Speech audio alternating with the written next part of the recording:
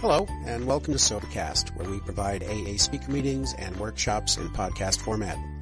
We're an ad-free podcast, and if you enjoy listening, please help us be self-supporting by visiting Sobercast.com, look for the donate link, and drop $1 or $2 into our virtual basket. We hope you enjoy the podcast. Have a great day. My job is they make you chairman of the old timers panel so you can't talk. That's why they made. Yeah. If we get any more water, we're going to do a baptism. I'm sorry I whined about the water. Anyway, thank you all, for all the water people. Thank you very much. And it's a good job to have here to be in the company of these three great participants and to enjoy them and not think about what I might have to say. I just know all three of them. Maybe one or two of them better than the others, but I know their reputations. I know the credentials of AA they come here with, and I know fairly well what all three of them do as far as what their home group activity, affiliation, service is about. And that's really where AA happens, is right there in the home group. I'll just say this. I'm not going to say a lot about the individuals. I'm just going to say I know what it takes for Bill Crawford to be sober to have this thing. And I know everything I do is a necessary ingredient to be sober and to have this gift that we celebrate on occasions and conferences and conventions like this. And I think these folks, these participants, will say the same thing. All winners, I found out real early in AA, do pretty much the same thing. They're at the meetings. They are involved, active in contributing to service work, AA members. They express the spiritual feature freely and adhere to those spiritual requirements or necessities that we do, like prayer, meditation, and the giving of our spiritual gift to that person who still suffers. And all of them have not only equipment to do that, but they do that. So I'm going to call on them one at a time and enjoy them like you are going to enjoy them and benefit from their message, as will you. Right from the capital of our state, where the convention is often, in Raleigh, I want to introduce a good AA member, the pillar of Raleigh AA, Jim H.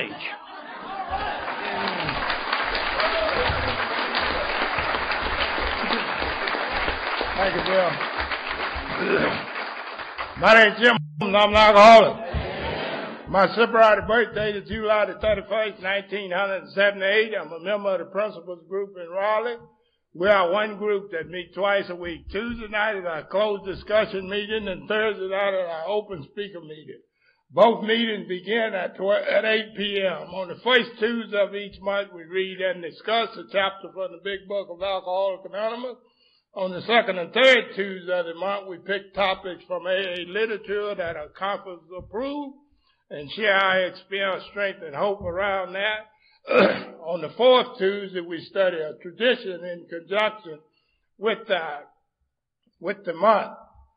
When there's a fifth Tuesday, we will study AA history. And on the Thursday is our open speaker meeting, and when there's a fifth Thursday, we'll do a workshop. We are located at 4400 Buffalo Road, Raleigh, North Carolina. If you're ever in the area, look us up. We would love to have you. I would like to thank Bill Crawford for his kind words. Thank the committee for inviting me down. Thank you for being here. I like the theme. This year, you picked a good theme. In the spirit of the fellowship, I think that's what it is. And I'm a member of this fellowship. I'm not a member of the rooms. I didn't come into the rooms. I come into the Fellowship of Alcoholics Anonymous and join. They say I'm a member of Alcoholics Anonymous. When I say that I'm a member of Alcoholics Anonymous, I'd like to thank the committee for recognizing me as qualified to be on the old timers panel. I'm almost sober, 32 years. Will be 32 years, the 31st day of this month. And it's because of just what Bill Crawford said. It's because of a home group and good sponsorship and old timers that have gone on before me, such as my sponsor that's sitting here. And just thinking about that, I'm under a lot of pressure with him being right on the front row, but I'm going to do the best I can to get through that. And he's a fine example of Alcoholics Anonymous and great sponsor, and always been a good member of Alcoholics Anonymous. And once I was sharing with him about that I wanted to be just like him and follow his footsteps, and there ain't no gaps in his sobriety, with his attendance to the Fellowship of Alcoholics Anonymous. And his response to that was that he didn't have nothing else to do but come here, And I found out that to be very true, Can't give me any credit for sticking with my home group and being here. I ain't got nowhere else to go. I didn't know I didn't have anywhere else to go, but it's so true. They told me when I got here that they recommended that I come to the Fellowship of Alcoholics Anonymous, and I was wondering why did they recommend that, and they says that I didn't have no other place to go. Well, I knew that wasn't true. I was living with a woman that I hated. She was making over $35,000 a year at the time. I had a brother that had just got an insurance settlement and had a brand new Oldsmobile and a new apartment, and I had the key to both of those places. And they telling me that I didn't have no other place to go. But the Fellowship of Alcoholics Anonymous helped me understand that they were right about that. I didn't have no other place that I could go and stay sober.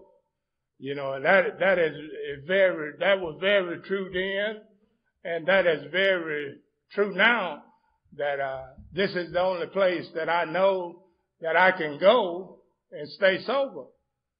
And staying sober in the Fellowship of Alcoholics Anonymous have gave me great opportunities. And the opportunities that have gave me to do something with my life. And the thing that I needed to do with my life was to clear away the records of the past. What a great opportunity that was. That's in the 8th step of Alcoholics Anonymous in the 12 and 12, where it talks about that any forward progress I must first branch backward. And that's also true in my life. I heard the speaker talk about last night how disrespectful I was to my parents. And it wasn't because of the Fellowship of Alcoholics Anonymous. I was able to understand who those peoples was. When I came into the Fellowship of Alcoholics Anonymous with no other place to go, and getting introduced into the fellowship and learning how to, what this was all about, and I was a good mixer. I came into the fellowship and got a whole bunch of new friends, found new places to go, was quite comfortable in the Fellowship of Alcoholics Anonymous, and people just loved me, it seemed, at each meeting because they would remember me from one meeting to the next one. And I thought that what a great thing. They still remember me. You know, my name is Jim. It's only 3. Who wouldn't remember that? But you know, how effective that was, and you never slighted me, and I just had become very comfortable setting up in the fellowship of Alcoholics Anonymous, and just very comfortable with you. And I caught on to that word. I'd hear people in the fellowship refer to the group as their family. You know, and I caught on to that too, till somebody told me that we ain't your family, Jim. You know, you're in a fellowship with us. You got a family out there somewhere, and you need to go do something about reconciling with your family. And I've never said in Alcoholics Anonymous since that time that you are my family. I got a family. I came from a family. I'm one of 12 kids that lived. 2 died. You know, I accused my father of raising his own slaves. You know, he had grow up on a farm, and the more kids you had, the more people you had to work. You know, and there's a lot of work on a farm, and I heard people say that they always known that they was an alcoholic. I didn't know that I was an alcoholic till I got here. I always known that I was going to drink because all of the men in my family drank. All of the women in my family ever brought a man in, brought one in that drank. And I didn't want to be a boy. I always wanted to be a man. And my first encounter with alcohol was a total disaster. You know, and I thought that I would never, ever be able to be a man like the rest of the men in my family was, because I was scared to drink again. But the book talks about that men's and women's drink essentially for the effect. You know, and quiet as it was, there must have been some kind of an effect to that alcohol that time that made me go back. As sick as I was, I didn't recognize the effect. But the way that I can kind of make sense out of that today, I got into my grandmother's Garrett snuff that almost killed me. I ain't dipped any snuff since. I work in Wilson, North Carolina, and I can smell that stuff and snuff and get sick. But alcohol wasn't like that. I went back for alcohol, and regardless of how sick it made me, I would always go back to it. And the only thing that I can attribute that to is the effect that alcohol had on me.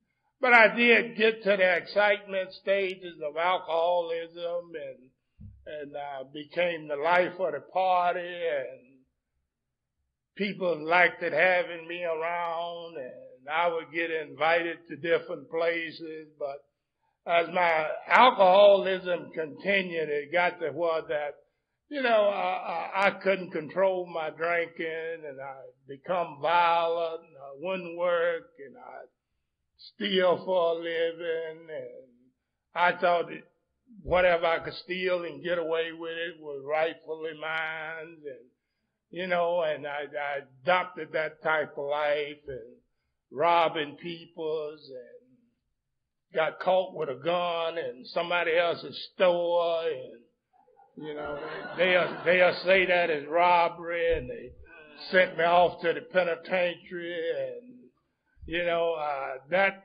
nothing changed by all of that, because it never dawned on me. I never thought about my alcoholism.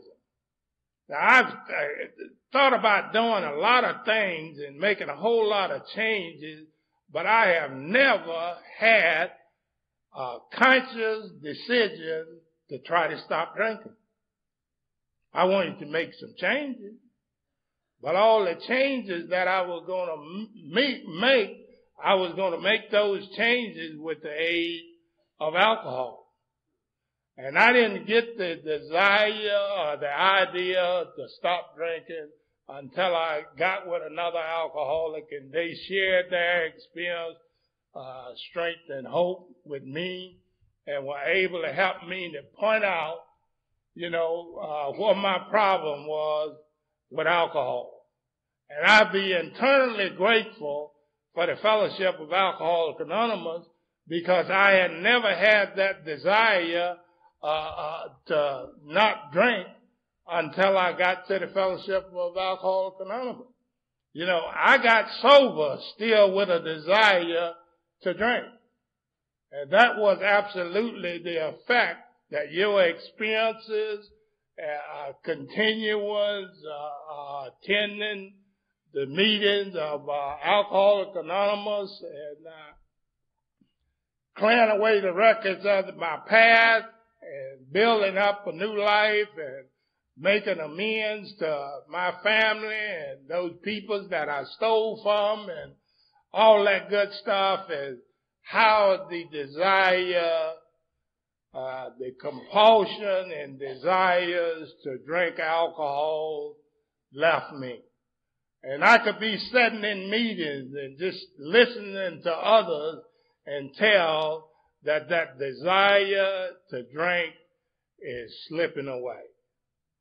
And I knew with the help of the Fellowship of Alcoholics Anonymous, I was going to be able to surrender to the illness of alcoholism. And that's where the hope of the second step came in. I saw hope through the Fellowship of Alcoholics Anonymous. What it looked like at first was a big challenge that you had put up on me. And what my sick thinking was that I was thinking that you were saying that you could stay sober, but I couldn't. And I thank God that I met up with that challenge, and I'll be internally grateful to you, and the Fellowship of Alcoholics Anonymous, and the literature, and all of the meetings that I attend, and it takes all of that, and all of that has something to do with me drinking or not drinking. It's got something to do with a new way of life after being a drunk like me. And I'd be internally grateful for that. Now, there's a whole lot of other stuff that goes on in the world that I'm probably interested in, but it's secondary interest. I'm interested in a way that I can stay sober and live a life of joy, happiness, and free day at a time. And I have found that way in the Fellowship of Alcoholics Anonymous, and I am eternally grateful for that. And God bless you, and thank you for listening.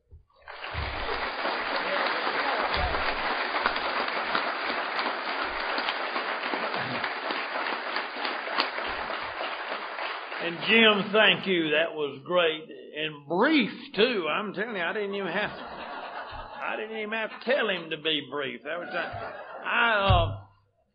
I was asked to mention my home group, and I did not, and I apologize. I'm a member of the Star Mountain Group, been a member of the Star Mountain Group for a long, long time in Greensboro. Saturday night, big speaker meeting in Ladybug, and you're welcome to be with us on any Saturday you find yourself in Greensboro.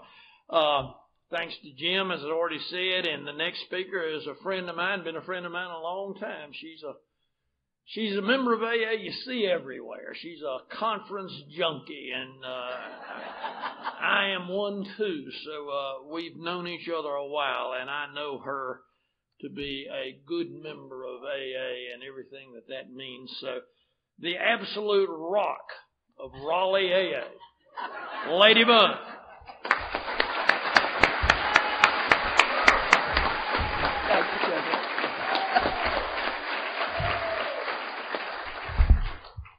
Hi. I'm Lady and I'm an alcoholic. Now, I don't ever stand up here and say I'm nervous, so let me tell you the story. I walk into the elevator. Some people have already said this too. I'm walking to the elevator and saying, oh, God, please don't let me make a fool of myself. And I said, God, I'm not supposed to say that. I said, okay, God, you take over. You don't make a fool of yourself. And I thought, no, that's not going to work either.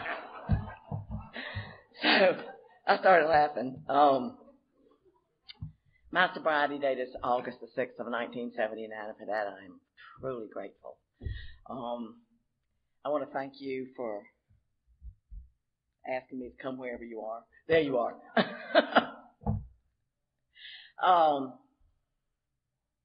I was thinking over when Jim was talking, and whenever I listen to someone else talk, it always brings back these memories of the way it used to be.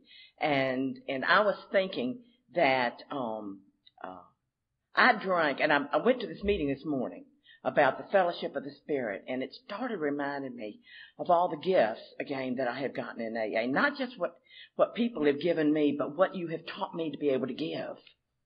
And that to me is the most important thing, because I was always a taker. And so for you to be able to teach me to be able to give, y'all were always my models since I've come in. And it is just awesome to me to sit up here where my heroes sit, And I asked Dave before I came, I said, what am I going to say? Tell me what to do. He says, well, I've forgotten. He said something like, kill them dead or something like that. That was no help. I drank alcohol because it made me feel good. I didn't particularly like the taste of it. I just liked the feel of it. It made me feel good. It made me feel normal.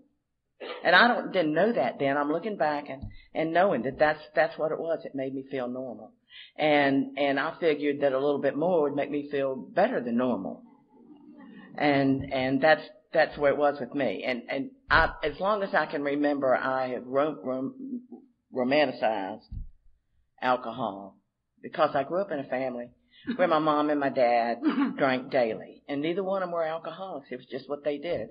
They would drink 1 or 2 cocktails before dinner every night. And so that was a normal thing for me to think was, what was a normal thing to do. So as I grew up, I looked for every opportunity I could to get something to drink. But I was 24 years old when I started drinking on a daily basis. Up until then, it was just, weekend kind of stuff. And from the time I was 24 until the time I was 36, I drank every single day. And my experience with alcohol was the gradual degradation of everything that was kind and decent and loving in my life. Everything that was important to me took second seat to alcohol. It was the most important thing in my life. And I had become so dependent on it, I didn't realize any longer that I no longer felt good drinking alcohol. I just didn't know any other way. And I eventually became so sensitized to it that 2-ounce glass of sherry would just make me go crazy. And I didn't get drunk or anything like that. I just would go crazy. And I didn't realize that it was alcohol making me do this. I thought that it was the circumstances around me and my family, especially my husband, of course, that was making me have to turn to alcohol. And that was what made my life bearable. And I was going to a psychologist, and I know a lot of y'all don't do that, but I was going to a psychologist, and I would come away and I would start feeling better, and I'd go home and I'd celebrate and have a glass of sherry or something. And I would go down into the depths of depression, and that's when it first occurred to me that maybe one of my problems was alcohol. Until then, I didn't think that was a solution. It wasn't. It wasn't the problem. And my brother was in AA, and I was so glad because he had needed it. But he had gotten a little weird since he quit drinking, and he would come over every now and then and check out me, and he watched me go downhill real fast for 2 years. And he was very instrumental in me coming into Alcoholics Anonymous. I think that God plants things in my mind that then come, and I think it's an original idea. And I was over at his house one night, and I stopped one afternoon, and he wasn't supposed to be there, and his wife was. And it's those series of coincidences, which I think, to me, are always so important for me to remember that God was looking after me long before I believed in him. He's there whether I think he is or not. And I stopped in the middle of the step, and I turned back around, and I said, tell me something about AA. Well, now, up until then, he had never said a word to me about my drinking. And after that, he wouldn't answer any questions. He kept saying, come on, let's go to a meeting, because he knew I wanted to find out all about it before I even graced the doors, I wanted to know whether or not. And he took me to my first meeting, and that's when I realized, this sounds so hokey, that I had come home and I had found something that I had always wanted all my life. And I've heard other speakers say that they felt like they went through life without a roadmap, without everybody had directions except for me. And when I heard the steps, and this is so dumb, I look back and I think, gee-yah, but it's the way it was. I read the steps, I heard the steps, and I thought, oh my gosh, there's my roadmap. There's my roadmap. And and you ended the meeting with the serenity prayer, and I thought, oh my goodness. Because you see, I had grown up with this prayer on the wall of my bedroom, and I didn't know anything about it. When I went to that psychologist, I said, tell me something about accepting things. I can't accept anything. And I had become a non-functional mother. I had become a non-functional employee. I had become a non-functional wife and a non-functional daughter. And alcohol, I'm telling you, completely consumed me. I sat at home and I drank until I passed out, went back upstairs and would sleep it off and come back down so I could drink some more. And when my children, who were the most important thing in my life, came to me, I'd tell them to go away and leave me alone. And that's where alcohol took me, filled with such rage and such self-hatred and such disgust with me that it spilled out over onto my opinion of you and everything and everybody around me. And I got the first hope I'd ever had in my life when I went to my first AA meeting. And on the one hand, I knew I was where I was supposed to be. And on the other hand, I wasn't sure I wanted you. I was so scared. And at the end of the meeting, by the way, that serenity prayer belonged to my grandfather. He was a sober member of AA when he died. And my other grandfather was locked up in a back room drunk. And I had no idea that there was any alcoholism in my family until I'd been sober for 3 years. And after the meeting was over, I had, they pass out chips. So I wasn't going to get a chip. I knew what that meant, commitment. And I wasn't willing to commit to anything. And they came up to me, and they literally forced a white chip into my hand, and I walked away with the first resentment I was aware of.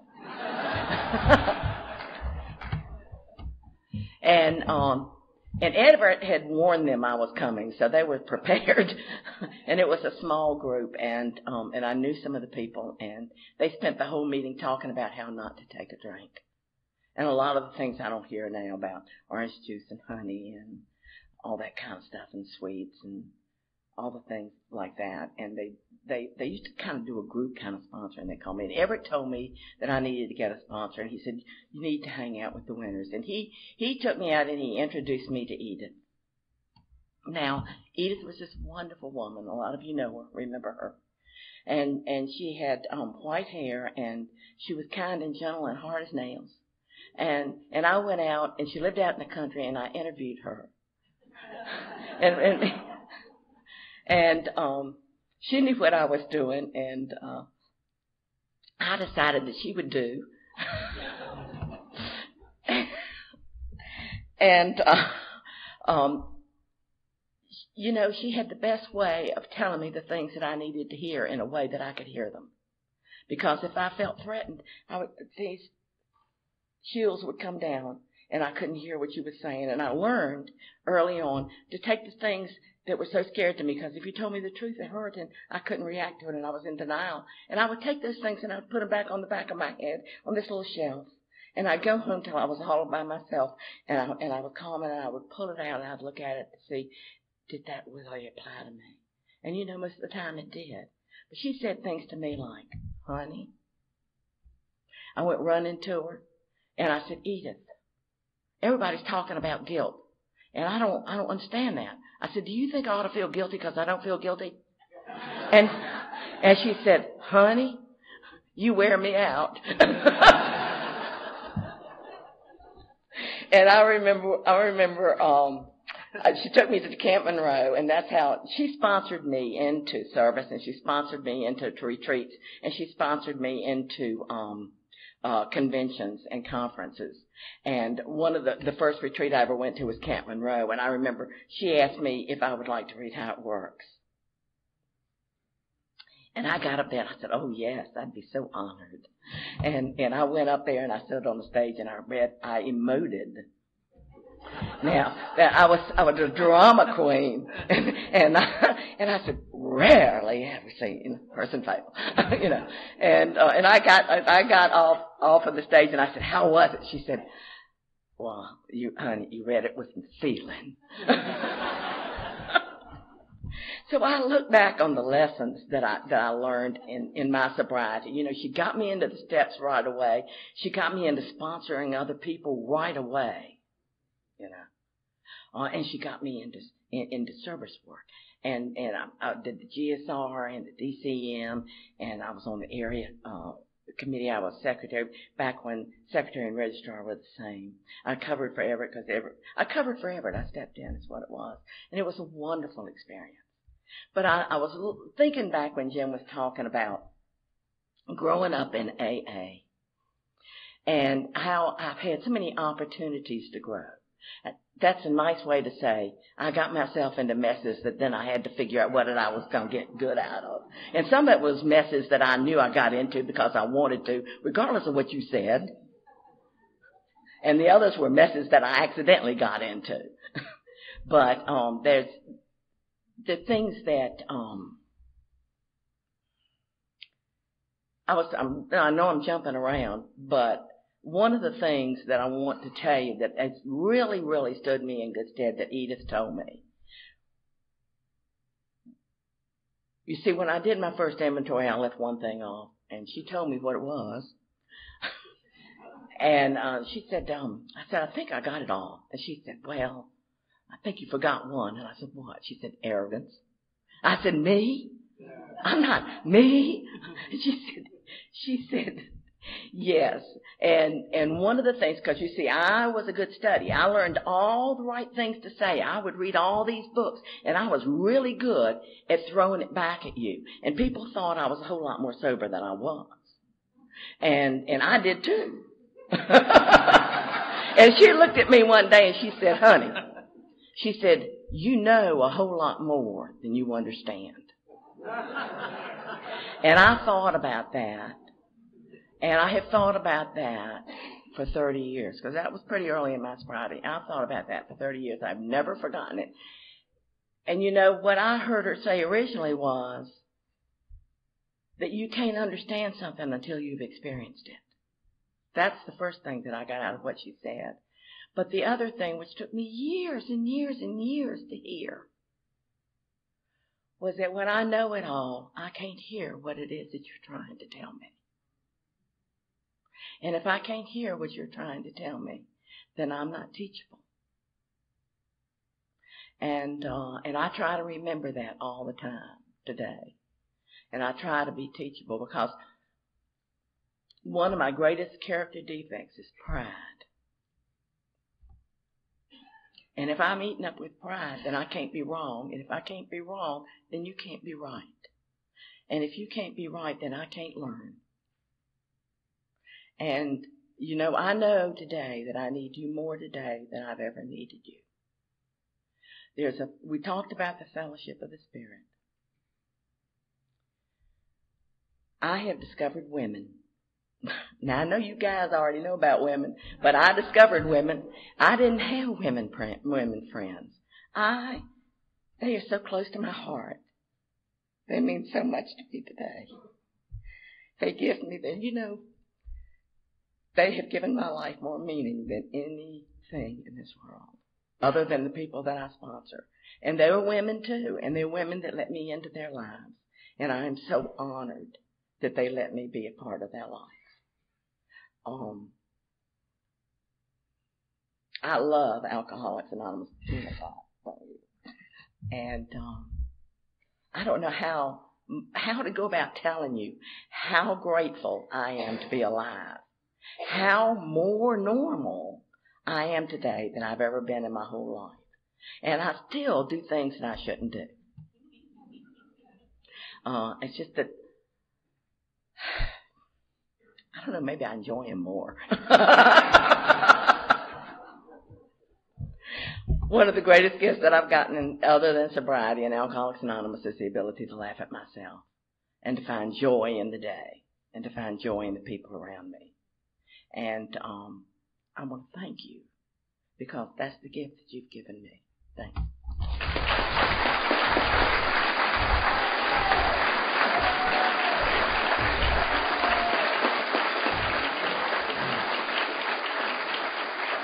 And I want to thank you, lady. That was just dynamite, and I appreciate it. As always, you brought me something I needed to hear and needed to know.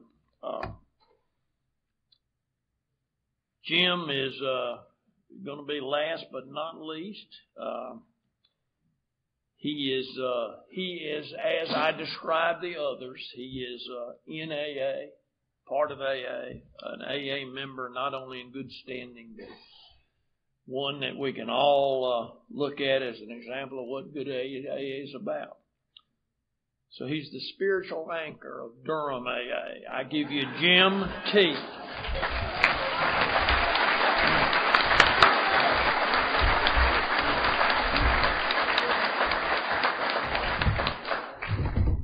I'm an alcoholic. I'm Jim. Hi. It's two hard acts to follow, and I don't compare myself to them. My sobriety date is July 27th, 1972, and I'm a member of the Upfront group in Durham.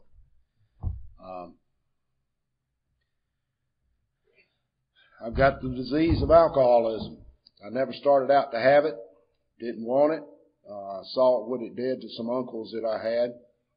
When I was a sophomore in high school, I had a very deep experience with God.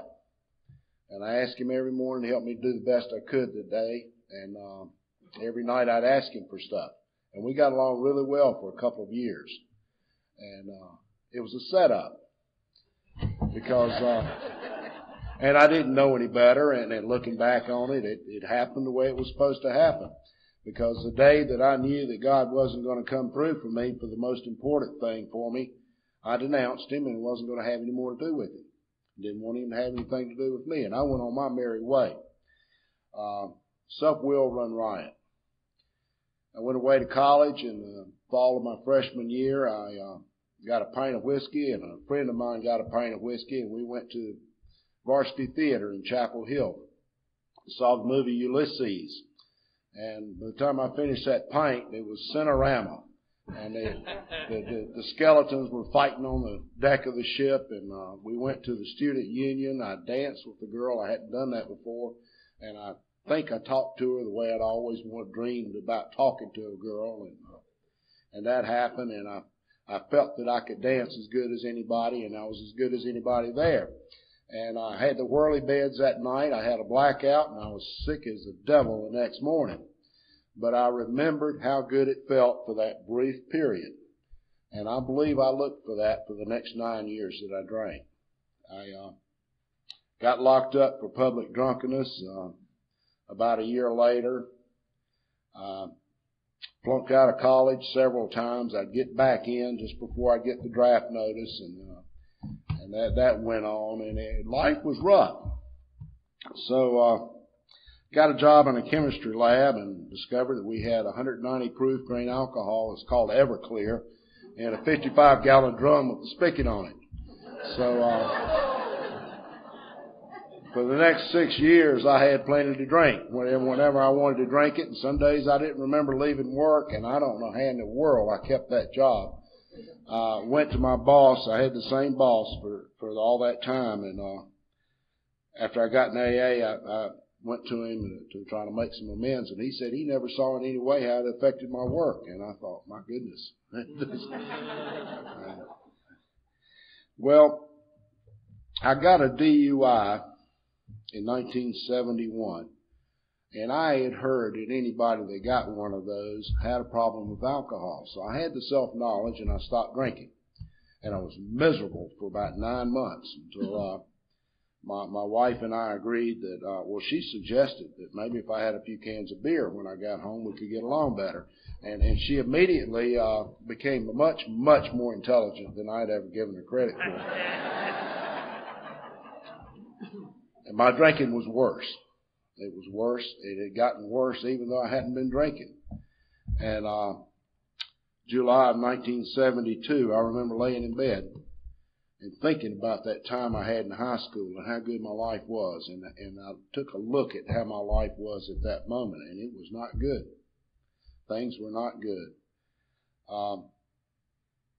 And that's about it.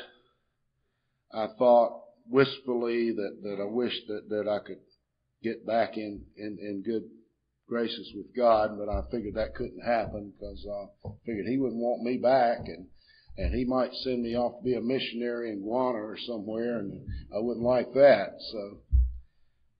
But I realized one day that at work that I wasn't going to make it to bedtime without a drink, and I had stopped drinking for a week.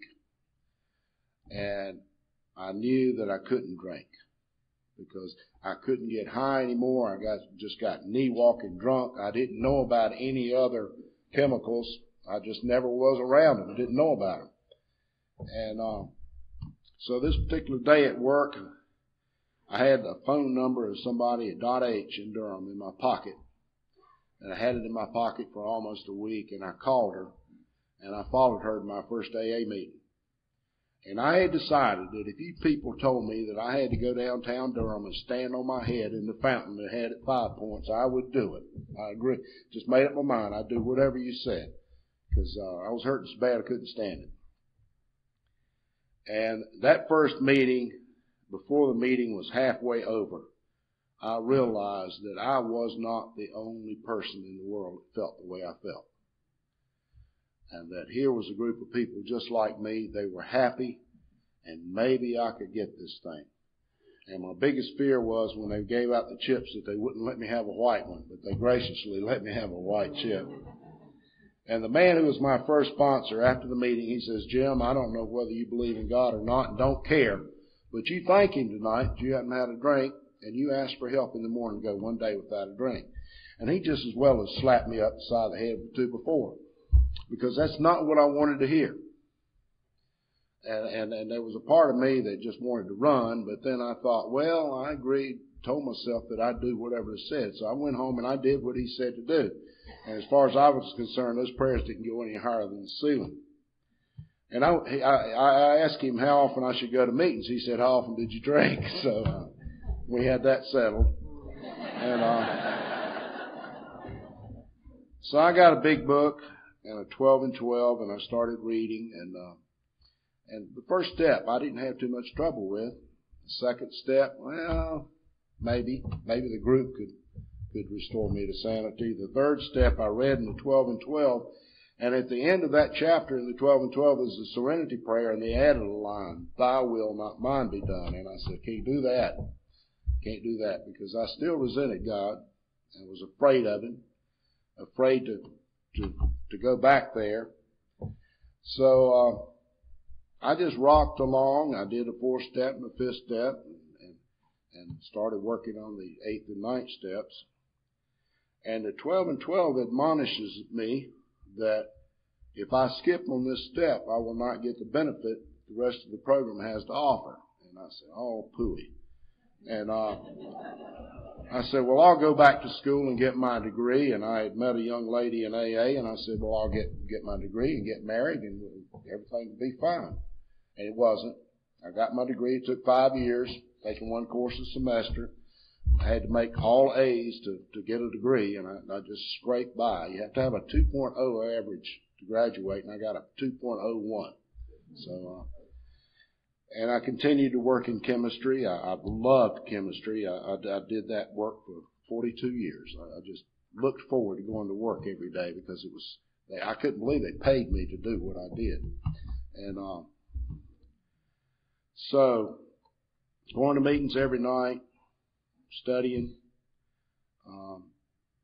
and it just didn't look like this thing was working too well for me. I wasn't as happy on the inside as I saw you were on the outside. And that's not a good comparison, but that's the way it was.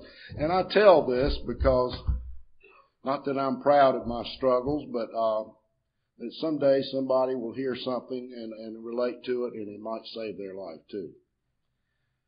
So I started having periods of what I look at today as depression, and so by a series of good coincidences, I went to see this psychiatrist, and he absolutely refused to give any kind of pills to an alcoholic. He just says, "I'm not going to do that." And so he kept me alive, and about my 9th year, I just about figured out this thing wasn't going to work for me, and I was different, and this wasn't going to make it. And I had been thinking about ways to get relief, and the only thing I could figure was suicide. And I had thinking about it every day, didn't tell anybody about it, but thought about it every day. And one night I went to a meeting, and I left that meeting feeling much worse than when I went there, and that had never happened. And I went home, and we had a garage, and had 2 vehicles in the garage, and I started up the engines, and I sat down between the tailpipes and just waited for relief. And I heard a voice that says, "This is not the way out either." And there wasn't anybody out there but me. And obviously I didn't die, because I heard that voice and turned the engines off and got out of there. And went to my sponsor's house the next day, and went down in his basement. Richard, there's at least one person in here who remembers Richard. Got on my knees, and I prayed that 3rd step prayer, and I meant it.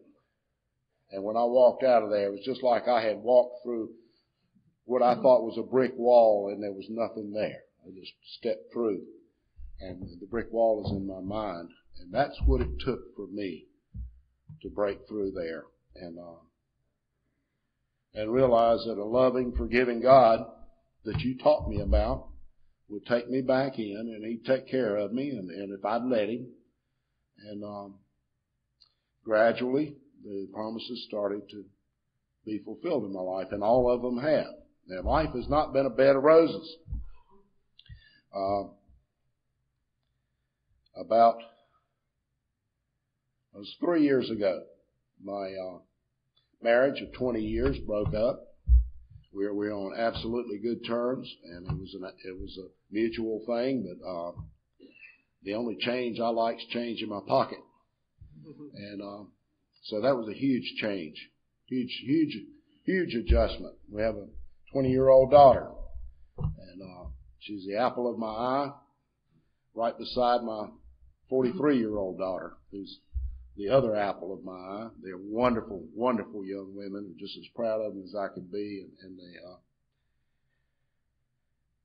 so I kind of got used to that a little bit, and then this job, I've been working for 42 years, and I was looking forward to working at least another 8 years. And the company I worked for has a drug called Avandia, which was not faring well, and they decided to cut out 50% of research. And because of my age, only because of my age, I was one of the ones that let go. So I know what it's like I've been through 2 mergers, fine, but I know what it's like to lose a job. Now, luckily for me, I was old enough that I could just step into retirement. But a couple of things happened to get me through all that. One was, before the marriage ended, 5 newcomers came to me wanting to do the steps. And that took up every night of the week that I wasn't in an AA meeting. And they kept me going. They kept me going very well. They kept me grateful. And then we knew this layoff thing was coming, and I was concerned about it, not overly worried, because I couldn't think of any reason for him to let me go. And didn't think about the age thing. And but it occurred to me one day on the way to work that what I need comes to me from God, and it just happened to be coming through that company at the time. That somehow or the other he would take care of stuff. And here I was, I had a daughter getting ready to start college, and wasn't going to have the income that I'd been used to. The next thing I know, I found out her college was paid for. And it's been like that all through my sobriety. I cannot innocently worry about money. I can't innocently worry about anything. Doesn't mean I don't worry about them sometimes, but I can't innocently worry about them. So today, I have a conscious contact with God. Right after I had broken through that wall between me and the third step, I had been to see Wade twice in one weekend, been to Greensboro twice. And he told me the first time I went to bring my big book when I came back. And he opened it up to the end of chapter 4, We Agnostics, and underlined the last sentence. It says, as we drew near to him, he revealed himself to us. And sometime, I don't know when it was years ago, I had a dream one night that I was sitting in God's lap, and I can't tell you what he looked like, but I can tell you what it felt like. It was perfect peace, perfect safety, and it just perfect comfort, perfect everything. And that's the thing I thought about 10 years ago when I was getting ready to go into surgery to have get my heart plumbed up differently so I could survive. Because they told me if I'd have waited a couple more days to go to the doctor that I would have had a heart attack and I wouldn't have made it.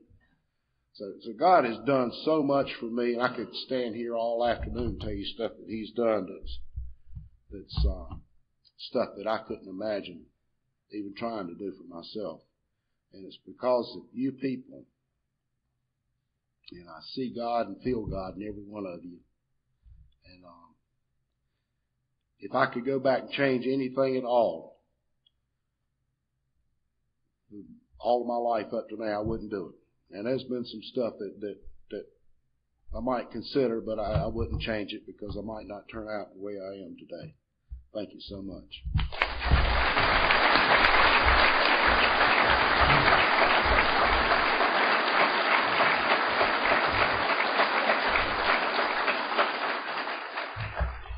Jim, that was great.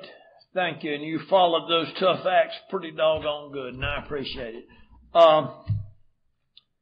If you listen to these winners, these old-timers, you hear that coming from that desperate background that we all come from, that hopelessness to hope, and that peace and comfort that we enjoy much of the time after a lot of years.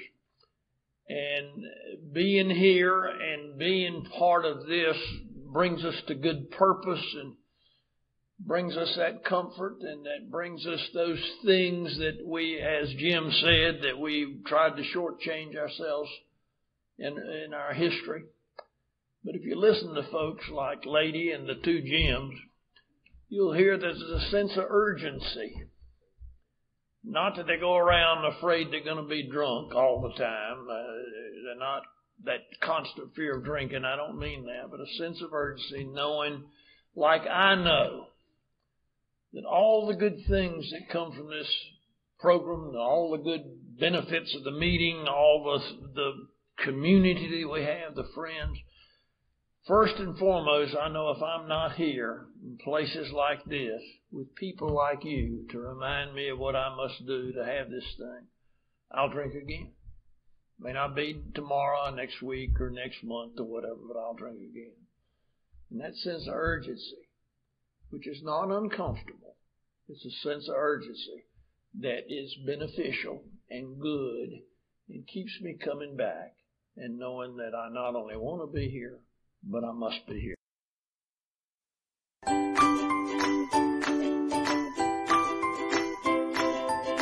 Thanks for listening. I hope you enjoyed the podcast. Sobercast is ad-free, and we'd like your help in order to keep it that way. So if you'd like to help us be self-supporting by pledging $1 or $2 a month, visit Sobercast.com and look for the donate links. Thank you very much.